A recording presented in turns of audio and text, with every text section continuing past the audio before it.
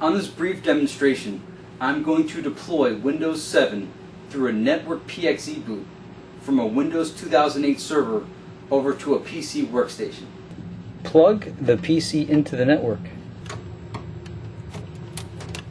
So we have our network cable plugged into the switch.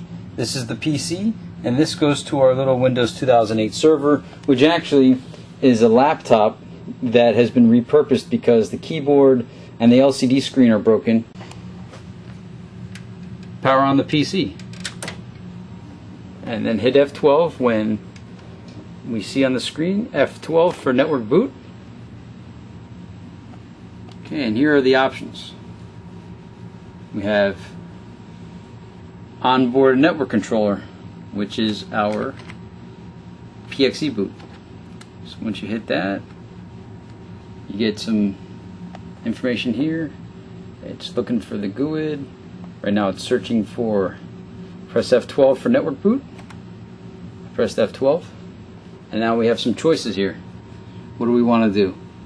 We want to install Microsoft Windows as opposed to capturing Windows 7. So we are going to select the first option, Microsoft Windows Setup.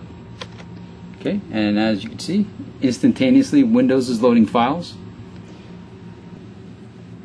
Now I could have created like an automated unattend file, but that's a little bit more advanced for everybody to do. So if you wanted just a basic deployment option where you just deploy an operating system or an image, this is the choice.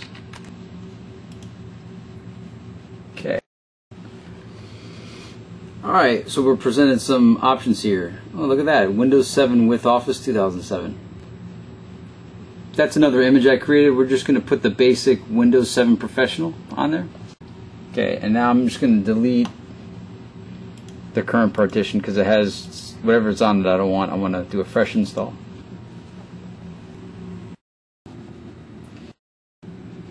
We got some activity.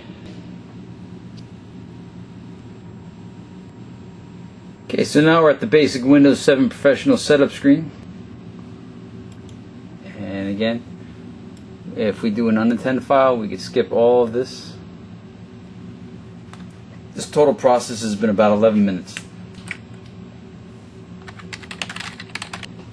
It works. So in 11 minutes we deployed Windows 7 and it is done. Windows Deployment Services is good for deploying operating systems.